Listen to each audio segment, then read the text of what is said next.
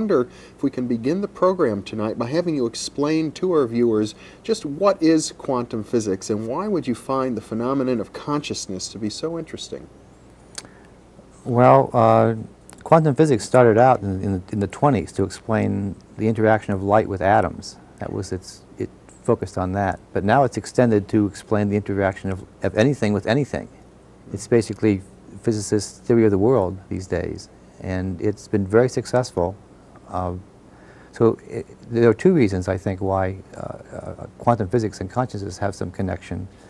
One is that quantum theory, as most people know by now, is very strange. It has very weird properties. And You're dealing with the very smallest particles of matter yes, that exist. That's true. Subatomic particles. And physicists, typically we hear that this sort of stuff is no longer solid. It's mostly a vacuum in quantum physics. Not only is it not solid, it's mostly empty space, but it's also probabilities, just fuzzy, not even totally real. In other words, particles aren't even particles anymore. Particles aren't even particles anymore. And that's one of the connections with consciousness, that the solidity of matter is dissolving away in the light of these theories and becoming more and more like the fuzziness that's inside our heads. And that's the basic, most fundamental theory in all of physics. Yes, that's the basis of everything that we do in physics anyway. And physics is in effect the basic science of all the sciences. Right. So in the sense, the most fundamental theory of all of science is that the basis of reality is fuzzy. Is fuzzy, is crumbling, and it is ambiguous. That's the word I like to use. That somehow there's a basic ambiguity at the center of the world, the center of the inanimate world, just the unconscious world, and so that's the first reason, that there are some formal resemblances between quantum theory and what the mind looks like from the inside. And the second reason is that physicists are running out of problems. In some senses, we're too successful. All the problems that are within our grasp, we've not solved entirely, but have solved in principle. So we're reaching for more and more things to capture within this net. People are now trying to explain the very creation event itself by using quantum physics. And we've just about run the particle trip down to the limit. Now it's only a matter of money. Bigger and bigger accelerators, that's the way to go. But that can only go on so long. So many physicists are looking for new questions to ask. And the term that I keep hearing is quantum interconnectedness, and the notion that separability doesn't exist, that somehow all is one, the way the mystics used to say it. Yeah, there is a peculiar feature in quantum theory called quantum interconnectedness. And it was discovered right when quantum theory was discovered. It was found that in the quantum description of two objects, when two objects briefly interact and then you pull them apart, in the description at least, they never come apart. There's a kind of stickiness that connects them together, so they're bound together forever in the theory. They never separate, even though they're not interacting anymore. And it was thought that this was just a theoretical artifact. It was nothing that existed in the real world.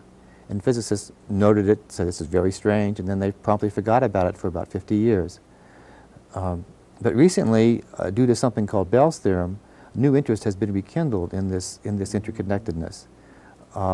Bell's theorem proves that this connection is not a theoretical artifact, but actually exists in the real world. I should mention, for the benefit of our viewers, Nick, that you are probably one of the world's foremost authorities on Bell's theorem. Yes. That's what you specialized in. And Bell's theorem seems like the crack in the cosmic egg in a way. It's the one part of quantum physics that's almost turned everything upside down. Yeah, one of my claims to fame is that I have produced the shortest proof of Bell's theorem in existence. It's about 3 lines. Yes, Now, Bell's theorem, as I understand it, goes back even prior to Bell to Einstein, and Einstein's disagreement with quantum physics back in the early days. He made his classic statement, God doesn't play dice with the universe, at a time when Einstein himself felt he disagreed with quantum physics, as I understand it, and he felt that if quantum physics were true, it would have these horrendous implications, which now turns out are true. Yes. Einstein was never comfortable with quantum theory, and he basically had 3 gripes with it, if I can. The The one gripe was that quantum theory is a probabilistic theory. It just describes things like the world is essentially random and governed only by general laws that just give the odds for things to happen, but within these odds anything can happen, that God plays dice. Einstein didn't like that, but he could have lived with that. The second aspect that Einstein didn't like was the thinglessness of quantum, this fuzzy ambiguity that the world isn't made of things. It's not made of objects like, it was put by Paul Davies, the notion that somehow big things are made of little things. Quantum theory doesn't describe the world that way. Oh. Big things aren't made of little things. They're made of entities whose attributes aren't there when you don't look, but become there when you do look. Now that sounds very, very strange. Like an illusion. Like an illusion, Or yes. the Hindu concept of Maya. That's right. It is, the world exists when we don't look at it in some strange state that is indescribable. And then when we look at it, it becomes absolutely ordinary. As though someone were trying to pull something over our eyes.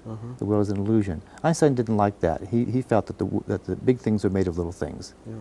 As the classical physicist The thought. Newtonian view of billiard ball-like particles, that if you could only understand the momentum and position of each one, you could predict everything in the universe. Everything in the universe, yes. A comfortable sort of... You mentioned three things that Einstein objected to, then there must be one more. Well, the third thing is this interconnectedness. Einstein he said, the world cannot be like this, because this interconnectedness goes faster than light. When this quantum connectedness, two objects could come together, meet, and then go to into the universe, and they would still be connected instantly. Instantaneously, one would know what the fate of the other one was. Einstein said, now that could never be. Things can't, that's like voodoo. In fact, he used the word, it's like telepathy, he said. He said, it's spooky, it's ghost-like. Almost his last words in his biography were, on this I absolutely stand firm. The world is not like this.